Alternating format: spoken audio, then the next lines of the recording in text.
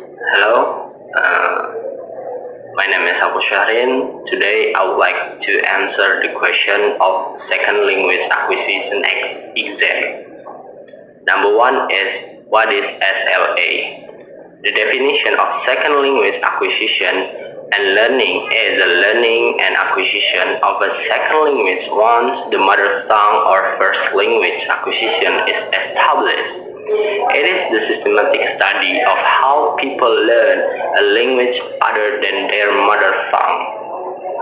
Second language acquisition, or SLA, is the process of learning other language in addition to the native language.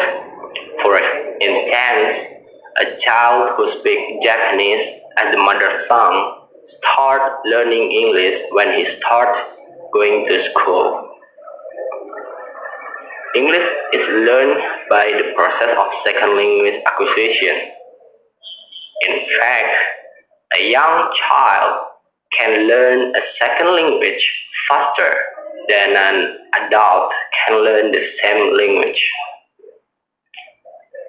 Language is the method of expressing idea and emotion in the form of sign and symbol.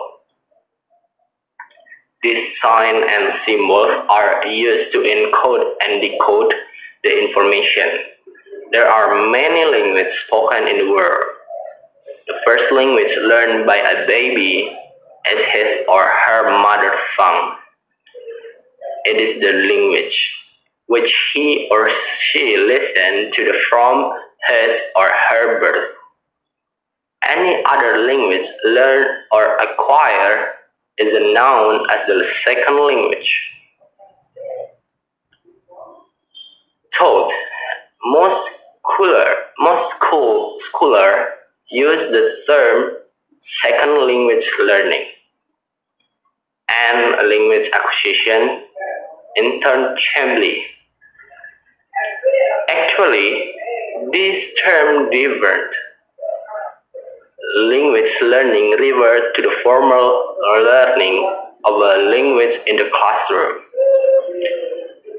On the other hand, language acquisition means acquiring the language with little or no formal training or learning. If you go to a foreign land where people speak a different language from your native language, you need to acquire that foreign language. It can be done with a little formal learning of the language through your everyday interaction with the native people, in the marketplace or workplace, parks, or anywhere else.